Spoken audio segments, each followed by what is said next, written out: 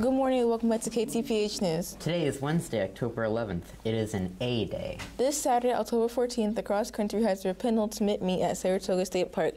The first race will be the freshman girls race starting at 9 a.m. Wednesday, October 18th is Unity Day. On Unity Day, schools across the country wear and share orange to unite for kindness, acceptance, and inclusion, to send a visible message that no child should experience bullying.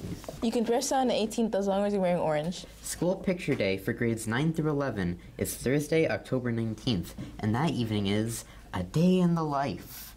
This is a time for your families to come and tour the school, follow your schedule, and meet your teachers. Now we're to Orange to review Drake's latest album, but first, a word from our sponsor, RedBull.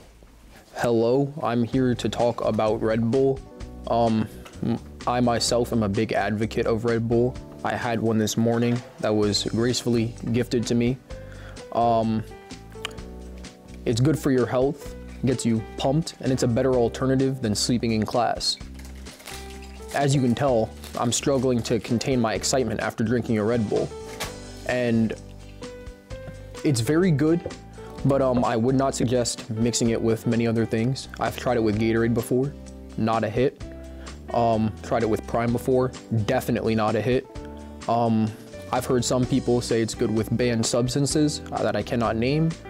And yeah, hopefully you'll buy a Red Bull. They sell them down at the Blue store. It's like $2.50 for the small one, like $3 flat for the 16 ounce. Pretty good deal.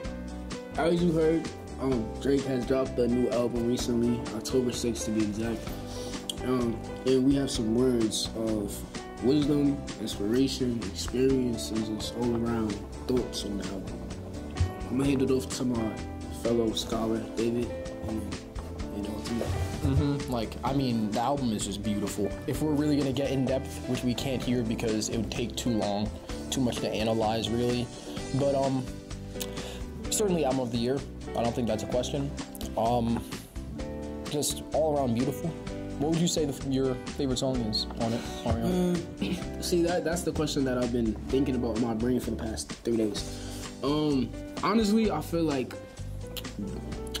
Been Away From Home or Away From Home is a good one. I feel like the interlude, Screw Word interlude, is pretty good too. Yeah, sure. And if I'm being just honest in general, I feel like ADM and Charlotte has been my favorite personally too. What about you? I'm gonna have to go with Virginia Beach. Pretty good one, and amazing intro, man. Amazing intro. And I have to say I was a big fan of the Sexy Red song. You know, that little teaser slamming me out. Slamming me out. It felt raw. It felt like raw emotion that I heard from SZA and Drake. Oh yeah, and from the crowd we've heard What Would Pluto Do? A personal favorite of mine as well. So you did it.